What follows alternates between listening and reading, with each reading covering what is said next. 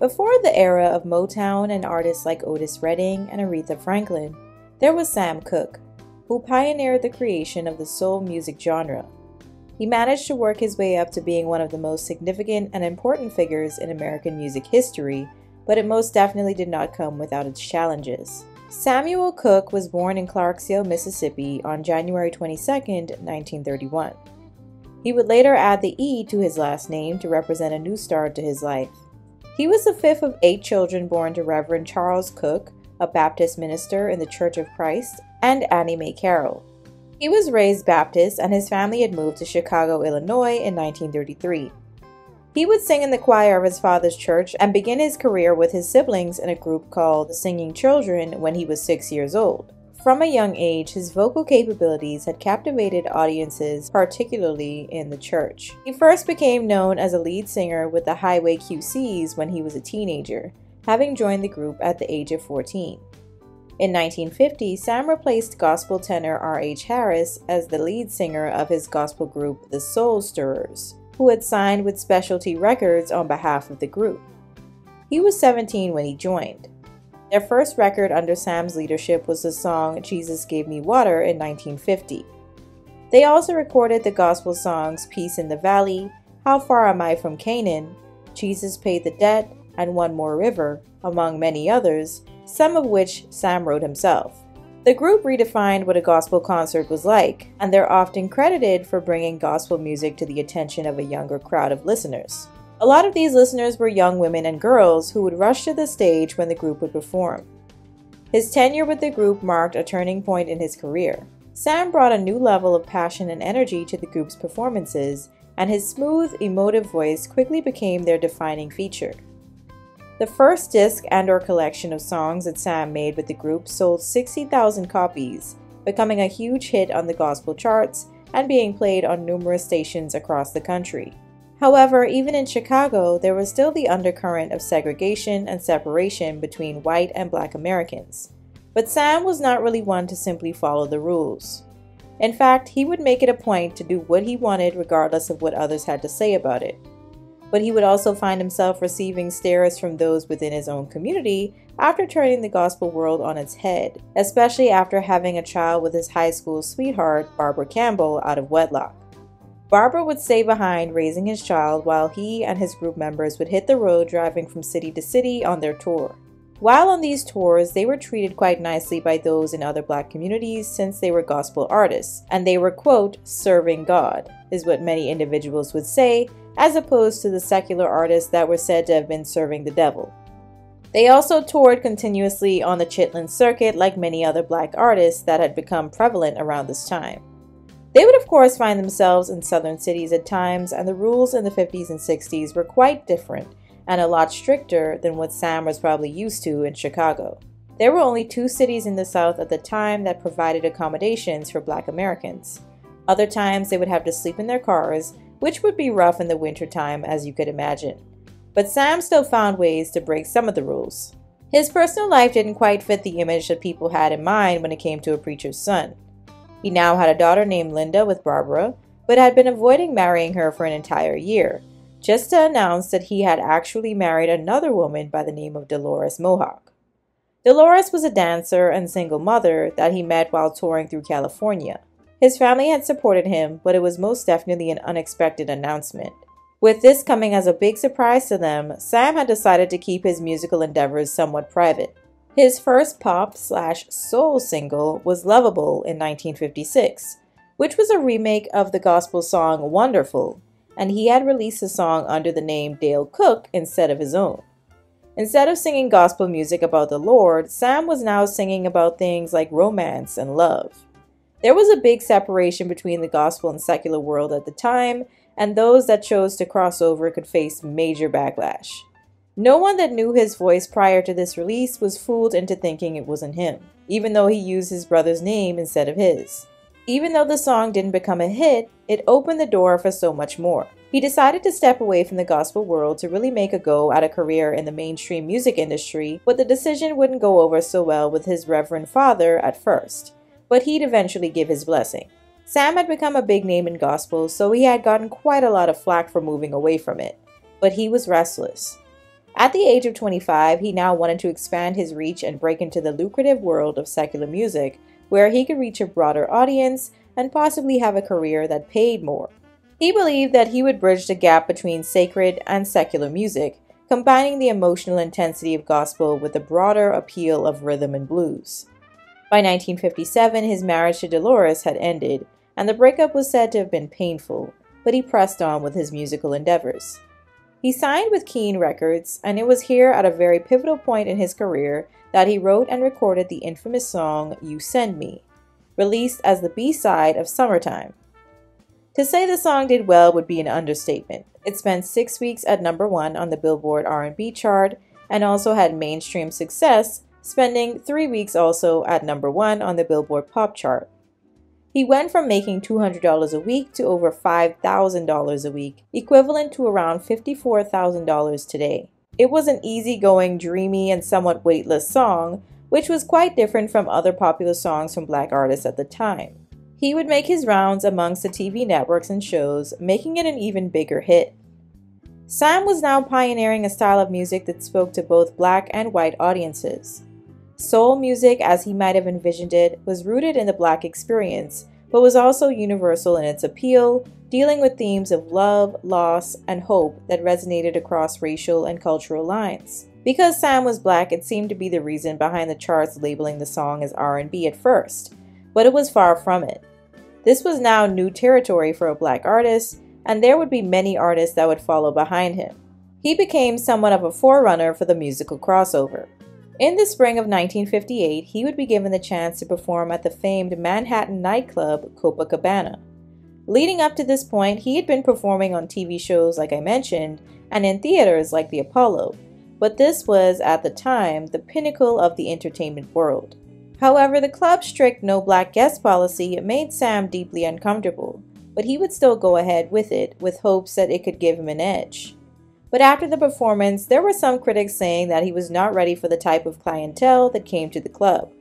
Black artists like Nat King Cole, Sammy Davis, and Ella Fitzgerald had performed there before him, but this was the first time they had a contemporary artist perform on their stage. By the middle of 1958, Sam had now been experiencing a popularity among both white and Black listeners that one could say was almost on the level of admiration, and in many cases was on that level. No artist before him had really managed to earn such a broad appeal, bridging a divide in more ways than one. At this point, he decided to go on a tour back through the South, singing both gospel and pop songs with some of his old friends. He was able to reminisce on the past, experiencing the electric atmosphere of the Pentecostal church once again. But things would change shortly after Sam would have a brush with death. He had recently purchased a brand new Cadillac car, and while in Mississippi, he had his friend Eddie Cunningham drive while he sat in the passenger seat, along with his guitarist Cliff White and the singer Lou Rawls in the back. They got into a collision with an 18-wheeler truck, and it was honestly a miracle that anyone survived. Eddie would unfortunately lose his life, Cliff and Lou would be hospitalized with some nasty injuries, but Sam would come out basically unscathed with just some glass in his eye. This would become the moment that would make Sam start to look at life beyond just music. He now found himself getting involved in the civil rights movement and wanting to make a stand against Jim Crow laws, along with those that were now fighting back against them as well. When he was preparing to perform at the first ever integrated show at the Atlanta Fairgrounds, the promoter of the event had informed Sam that the KKK had made threats against his life, but Sam decided to still perform and the show went on without any problems. Just a little while later, however, he would receive the news that his ex-wife, Dolores, had passed away in a car collision in Fresno, California in 1959. This would lead him to seek solace in Barbara, but also in his family, whom he had begun to mend things with as they had become estranged over the years. He continued his tour throughout the South, and when he passed a group of prisoners working on the side of the road one day, he was moved by the image, and it marked the beginning of a new direction for him. He began reading more and becoming more knowledgeable about his Black heritage. He would go on to write the song Chain Gang, inspired by what he saw. Sam also pursued things on the relationship front with the mother of his child, Barbara. After the many setbacks of their relationship over the years, he finally proposed to her in 1959, and they would be married that same year, later moving in together into a home in Hollywood Hills.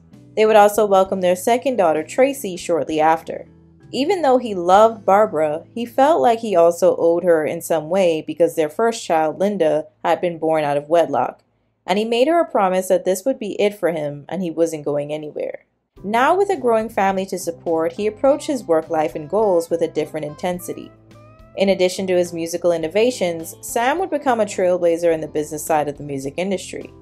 This being at the time when black artists were often exploited by record labels, he recognized the importance of financial independence and creative control. Many black musicians in the 1950s and 60s were signed to exploitative contracts that paid them a fraction of the profits generated by their work. Sam, however, was determined to break this cycle.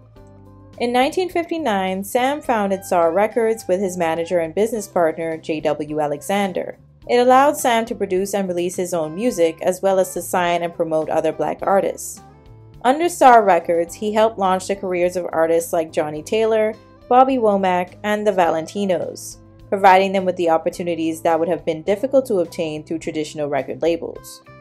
He wrote songs like When a Boy Falls in Love, which was a guaranteed hit, and gave it to one of his aspiring artists on his label, Mel Carter.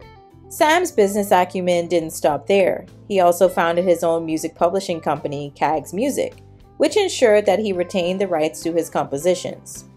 In an industry where black artists were routinely denied ownership of their own work, his insistence on controlling his intellectual property was groundbreaking. This move set a precedent for future generations of black artists who would follow his lead in demanding greater creative and financial autonomy. While doing all this, he would also have a string of hits throughout the late 1950s and early 60s, including songs like Wonderful World, Cupid, Twistin' the Night Away, and Bring It On Home to Me. He was managing to balance a business and also be an artist, which is something that I can't say has been successfully done by present-day artists. In 1960, Sam had signed a $100,000 record deal with RCA Records, worth over $1 million today. But now the question was, what's next? His business ventures reflected a broader shift in the mindset of black artists during the civil rights era, being more than just entertainers. Artists like Sam saw themselves as entrepreneurs, community leaders, and agents of social change. By establishing his own label and publishing company, he not only ensured his own financial security, but also created a platform for other black artists to succeed on their own terms. The civil rights movement had been beckoning to him, and in 1963, at the urging of the NAACP, Sam and his friend, the late and great Aretha Franklin, refused to appear at a segregated concert hall in Memphis, Tennessee.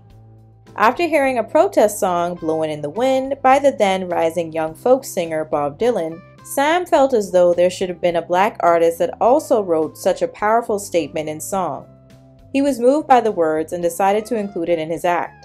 Sam was in one of his most productive periods in his life, but his family was also expanding.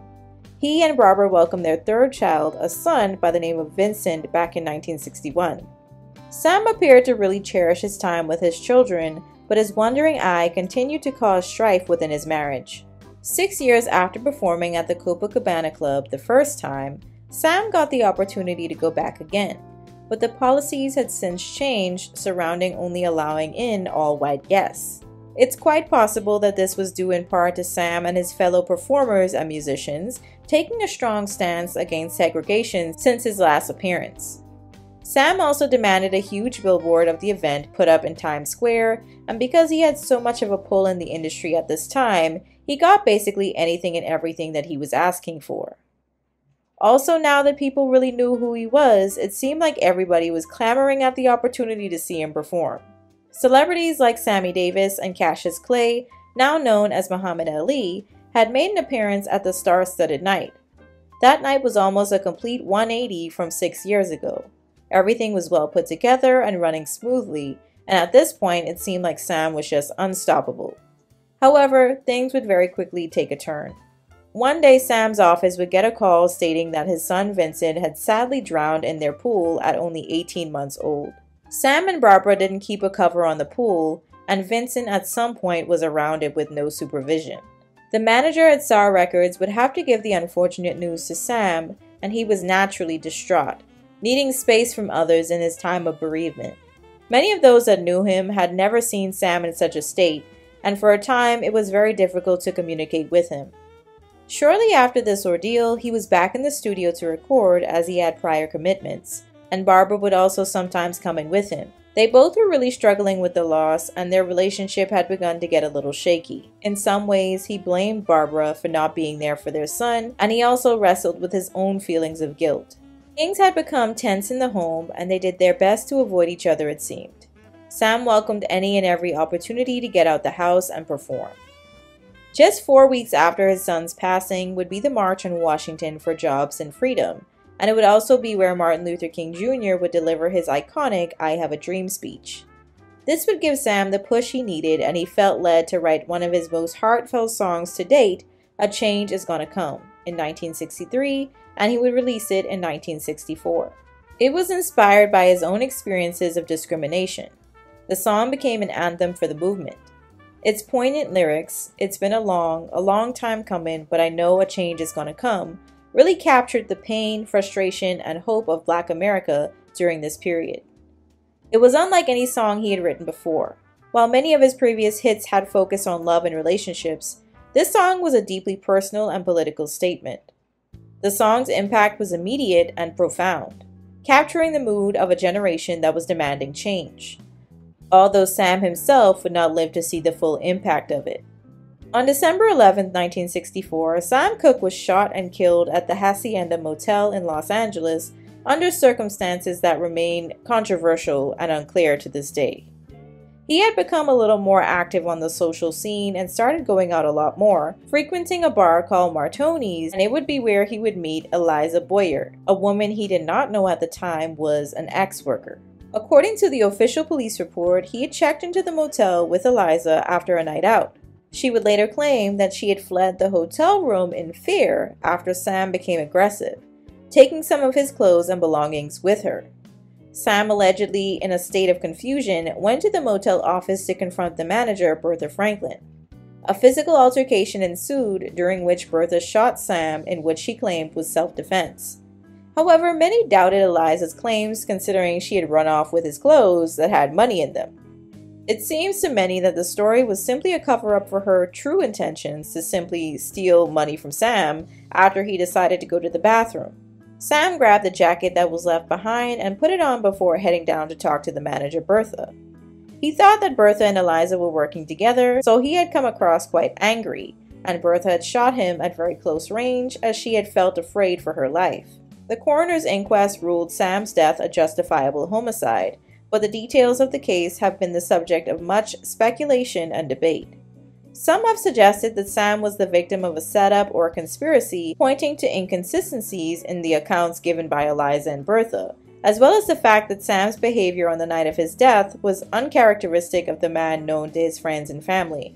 Etta James, a close friend of Sam's, claimed that when she saw his body at the funeral home, it showed signs of having been beaten, which further fueled speculation that there was more to the story than the official account had given.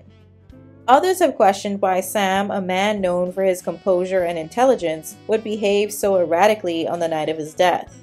Despite these lingering questions, no further investigation was conducted, and his death remains one of the great unsolved mysteries of the music world. Though Sam Cooke's life was tragically cut short, his influence has endured. As one of the architects of soul music, he laid the foundation for future generations of Black artists, from Marvin Gaye and Otis Redding to Aretha Franklin and Al Green. His ability to fuse gospel, R&B, and pop into a new commercially successful genre opened doors for countless Black musicians who followed in his footsteps. His achievements in business also had a lasting impact. By founding SAR Records and CAGS Music, he set a precedent for Black artists to take control of their own work and fight for their financial rights in an industry that had long exploited them. His insistence on owning his music inspired future artists like Prince, Michael Jackson, and Jay-Z to do the same, fundamentally changing the relationship between artists and record labels. Most importantly, there was Sam's role in the civil rights movement, particularly through the contribution of his song A Change Is Gonna Come, which cemented his place in history, not only as a musical innovator, but as a symbol of the struggle for equality. His music became a voice for the voiceless, offering hope and inspiration to those fighting for justice. His life and work reminds us of the power of music to transcend boundaries, unite people, and inspire action. Sam Cooke forever would be considered a trailblazer and barrier breaker in the world of music. So that is going to be it for the video. Hopefully you enjoyed it. If you did, please do remember to give it a thumbs up. Also, if you have any suggestions for future videos, please do let me know in the comments, and I'll catch you all in the next one.